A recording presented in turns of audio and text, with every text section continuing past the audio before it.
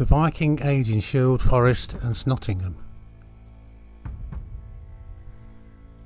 So let's start at the beginning.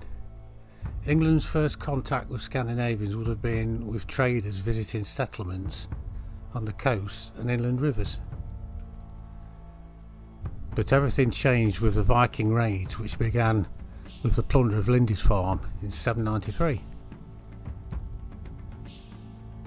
But it was not until 865 when the great army of Danish Vikings invaded England, and they were led by Halfdan Ragnarsson and Ivar the Boneless, and they did not meet serious resistance until they reached Wessex, and trouble continued until the Danes were paid off by Alfred the Great. But by this time the invaders had colonised Northumbria, East Anglia and Mercia, creating the Danelaw. During the 900s, the English kings of Wessex expanded northwards. By 927, all the northern rulers had submitted to King Aethelstan. And when in 1002 Ethelred ordered the massacre of all Danes living in England, it prompted the attacks by Sven Folkbeard, the Danish king.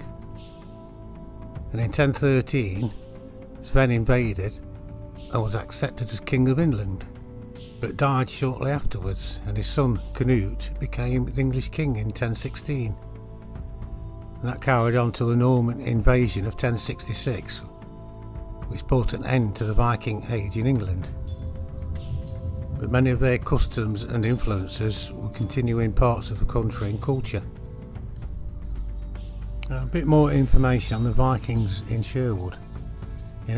In 867, the Danes occupied Nottingham, and they were besieged by Kings Ethelred and his brother Alfred, and they were in support of King Bered of Mercia. But they failed to draw the invaders into battle, and in order to establish a peace, Bered of Mercia conceded Nottingham to the Danes in exchange for leaving the rest of Mercia undisturbed. Now, some of the Vikings were given land to farm in the area known as Sherwood Forest, or the Sherwood, and it's believed they created an assembly site on Thynghowe,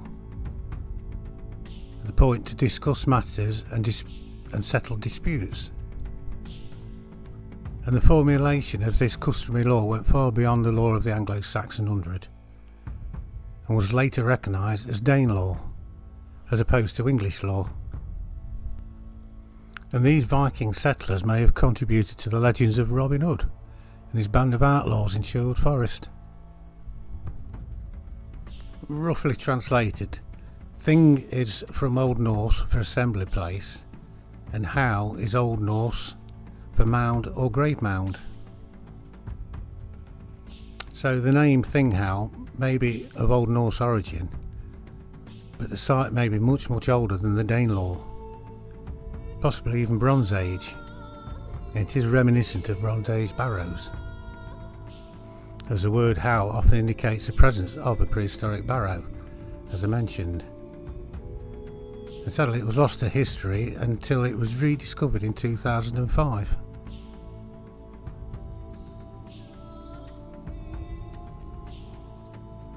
Between 2013 and 17, archaeological excavations were carried out there.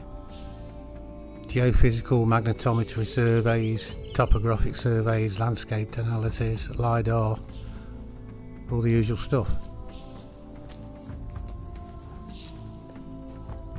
And all this archaeological work has helped to show that the site of Thynghowe consists of a possible complex of monuments.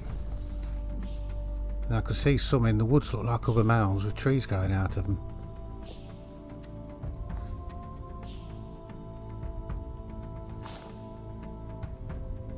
Some of the findings included a blade-like flake of Mesolithic or early Neolithic age, fragments of struck flake of Neolithic to Bronze Age, and they're all found outside the mound and predate the construction of the earthwork.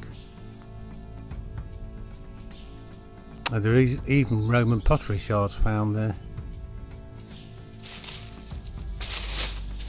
So the environmental evidence indicates that a Bronze Age construction period for the bank and ditch is possible, but the site has been used stretching back to the Ice Age.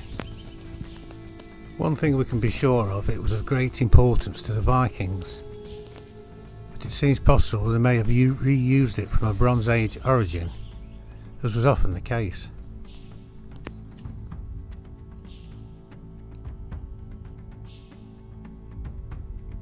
In this area you can just about make out where the bank and ditch is, but I have to come back in winter to suss it all out.